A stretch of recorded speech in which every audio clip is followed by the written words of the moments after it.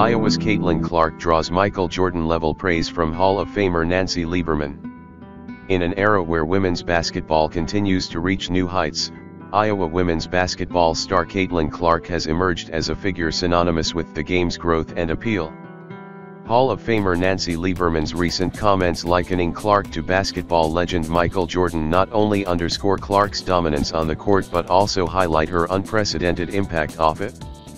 Lieberman, a pioneer in women's basketball, bestowed Clark with the highest of praises, emphasizing that despite the absence of an NCAA championship title in Clark's portfolio, her contributions to women's basketball have been revolutionary. "She's won my award 3 times. Well, she will win it this year for the 3rd time, in my opinion. And she is legitimately the GOAT. I don't really care what anybody else thinks. Nobody in the history of the game has done what she's done," Lieberman said, per Jacob Uitti of The Guardian.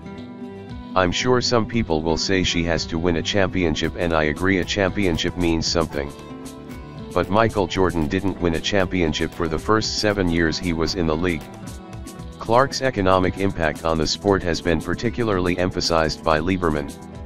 Jordan, recognized for transforming the commercial landscape for African American athletes in the NBA, finds a counterpart in Clark, who has significantly elevated the economic profile of women's basketball. "What Caitlin has done economically for women, she's the GOAT," Lieberman said. "When Michael came into the NBA, very few African American athletes had commercials or endorsements, and he changed that.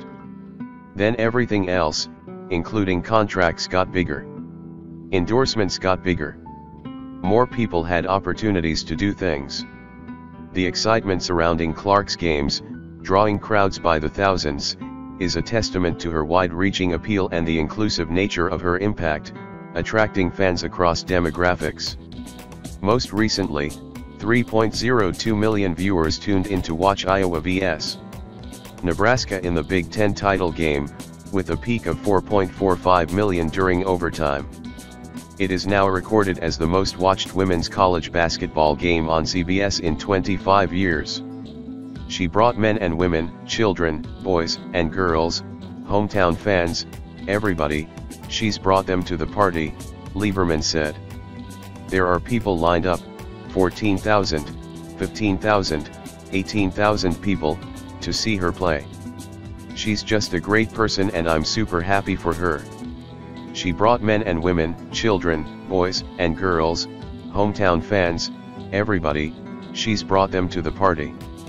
She's a true trailblazer in that sense. It's exciting because you want players to be better than you.